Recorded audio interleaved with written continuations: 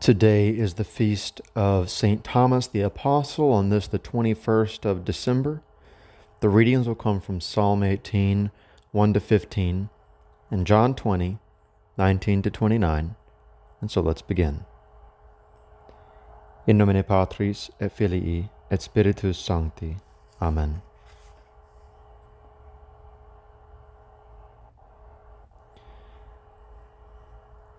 Unto the end, a psalm for David. The heavens show forth the glory of God, and the firmament declareth the work of his hands.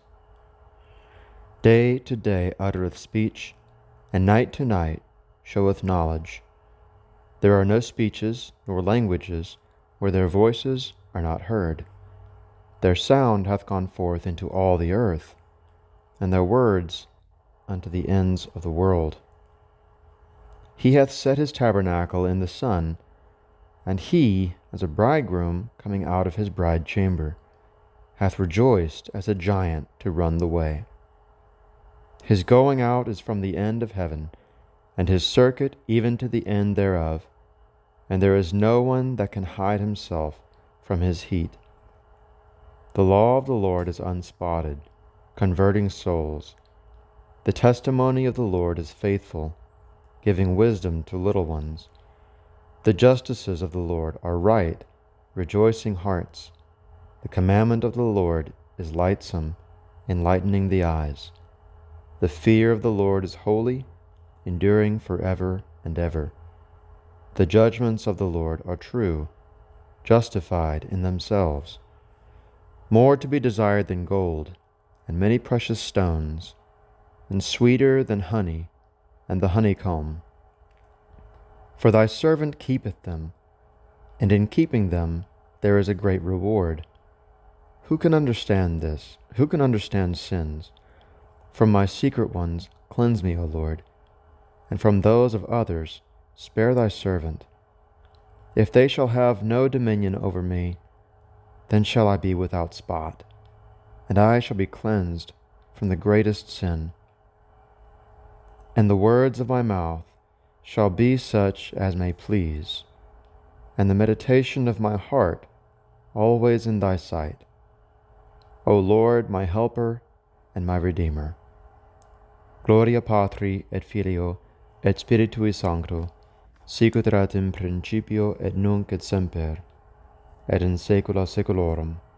Amen.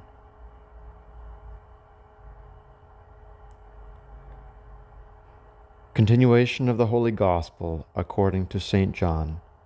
Gloria tibi, Domine.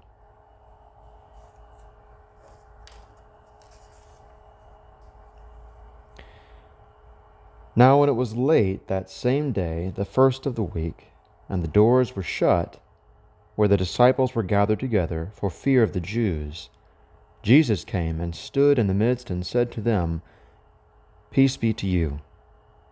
And when he had said this, he showed them his hands and his side. The disciples therefore were glad when they saw the Lord.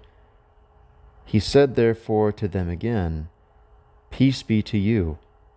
As the Father has sent me, so I also send you.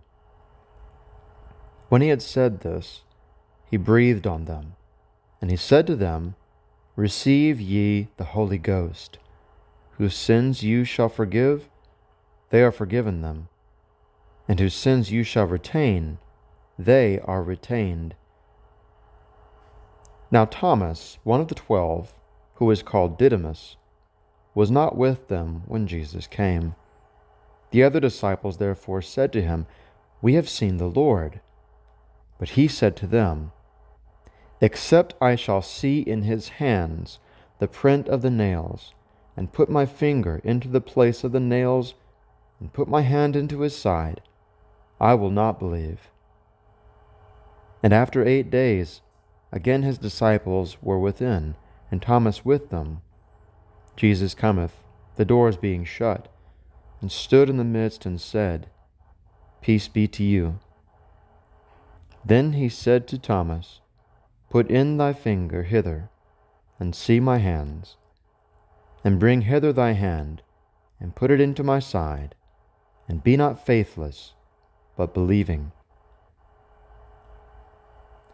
Thomas answered and said to him, My Lord and my God. Jesus saith to him, Because thou hast seen me, Thomas, thou hast believed.